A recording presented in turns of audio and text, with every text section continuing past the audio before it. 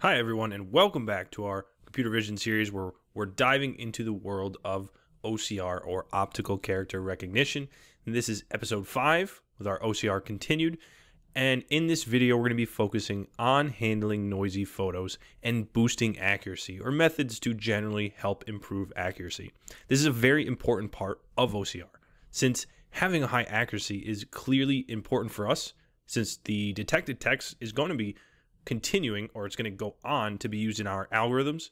And that's the direction that we're going to go and continue with this series. To basically, we're going to discuss our noisy photos, and in the upcoming episodes we're going to continue our implementation of OCR to build a data frame, and then we're going to use the data detected from OCR with our data frame to plug it into a ML or NLP related algorithm. So that is the direction we're heading. But we're going to focus on this in a more theoretical and compact sense to discuss noisy photos. And I'd like to thank Gregory for asking, and I apologize if I pronounced that wrong, for asking in a previous video about handling noisy photos. It was an excellent question. It's definitely something that has to be considered. And on a note, to pause for a second, we really appreciate, and I really appreciate your feedback in the videos. I love the discussion, so keep the questions coming. It's great to discuss them. It's just an awesome element and method of learning further. So here, we need to know how to handle noisy photos. Since our environments or images that we're going to run OCR on might not be the most optimal conditions, or we need to improve accuracy in general, how many blurry photos or lower quality photos have we seen that would be difficult to apply OCR on? We're going to take this theoretical view at this moment, and we're going to run some simple examples right after.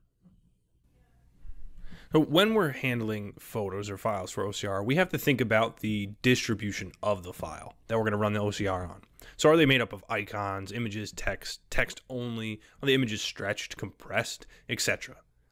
How do we think about what actually noise is, or what is a noisy photo? And it's really a random variation of brightness or color in an image that can make it difficult to read. So a noisy photo has a lot going on. The quality of the noisy photo, we're thinking about a busy image or something that's going to really interfere, maybe overlapping colors. It's going to make it very hard to run OCR on, or it's going to influence the quality or accuracy of our OCR. We can think of it as, for the purpose of this, with our noisy photos, as improving the quality of the image for improving the accuracy. And think of it in terms of an example. Let's say we have a file with icons, images, and text, and OCR on it is around 20% accurate. Then we have a file with only text and it's 70% accurate. Or we enhance the file or pre-processed it to boost the quality, and now it's 30% more accurate than the original. Or we stretch the images, or images with a lot of characters, colors, and other information on it, and the detection is at a 10%. So to be clear, I'm making these values up, but it's more of a thought experiment to think about how these files are and how to handle them. Now, Tesseract does various pre-processing internally and uses the Leptonica library. So scaling or rescaling is another option as well to help reduce noise, and that would be to edit the size or scale of the file. OpenCV also does help with noise, and they have a built-in function in the algorithm, and we can see it with the following. So we can see that there's actually a property of noise, and it's generally considered to be a random variable with a zero mean. If you want to look into some further information about that, you can click on the link here. And let's dive in a little further before we just run some quick examples. And for some of these examples on how to improve accuracy and deal with noise, you can try binarization, or converting an image from black to white. Now, Tesseract does do this internally, but it might not have the most optimal results compared to an original image format. You can also use rotation, or stretching and condensing of images. So if the photo is taken at a specific angle, you can always try and rotate it. If you want to see some additional information, you can always click the following link where the source of this information comes from for the following image examples. So you could try stretching and condensing images to improve quality. And another trick to help deal with noise is to remove specific objects, such as borders from the page, since borders can be added during scanning. If you're working with scanned documents or PDFs, they can be seen as extra characters. So these are a few quick little tricks. You can convert to black and white. You can experiment with the rotation or the way the layout is, if it's at any type of angle, as we can see right here. You can condense or stretch the images if that helps as well. There are methods to help deal with noise, including removal of specific objects within, such as borders. Now let's dive into some code. We're going to run 2 quick examples, just so we're not strictly examining in theoretical purposes. I also want you with these code examples to take them and apply them to some of your images as experimentation to see what results you can get. All right, so we're back in Spider, and I have the code written out right now because this video, and it was more theoretical, so we're just going to do 2 quick examples here and discuss them. This was more of a theoretical sense to get some understanding of the noise, how you can improve accuracy and deal with the related information. So let's just examine these very briefly. I really would like if you would do some experimentation. For example, for this first one we're going to go through here, it is for converting to black and white. If you do run any experiments and have any comparisons and would like to discuss them and share them, that would be fantastic. I'd be more than happy to take a look. So we're working with the Pillow library, and we can import our file. You're going to open it. So we're going to have the test file. And then we would have our image file to convert it, converting it to black and white.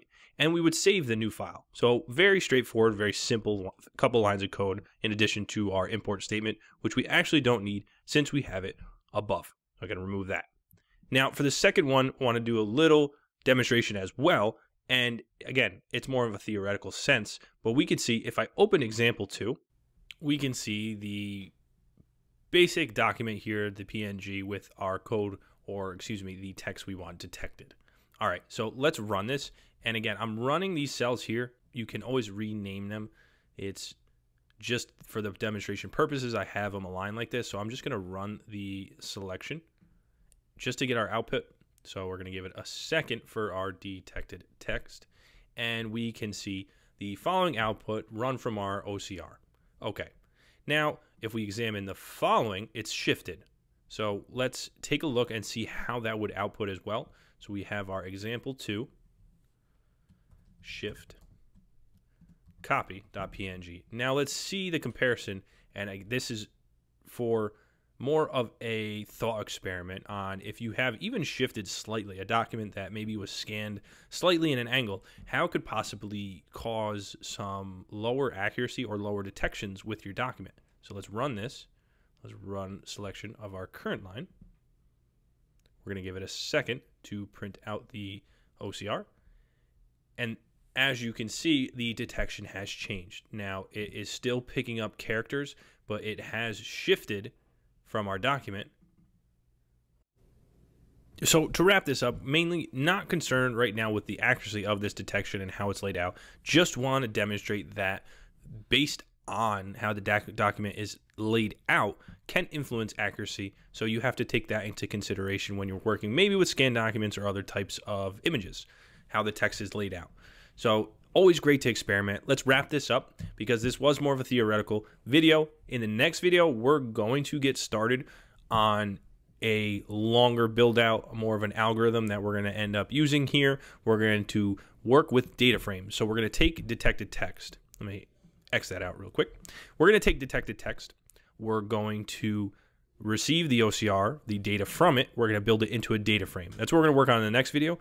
And from the data frame, we're going to actually use our detected text in our example to work with a challenge. We're going to present a challenge. We're going to take an NLP or machine learning algorithm. We're going to plug that in with our data frame, and we're going to build that and see how our OCR text is kind of used in that pipeline.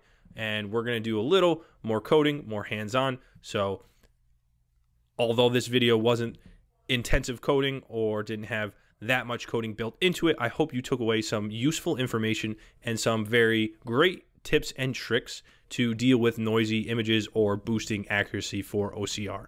Keep the questions coming. Fantastic way to learn is to discuss some elements, theories, practical implementations. Keep the questions coming. As always, subscribe to the Super Data Science channel. It is just a fantastic way to stay up to date within the industry, and I will see you in the next video.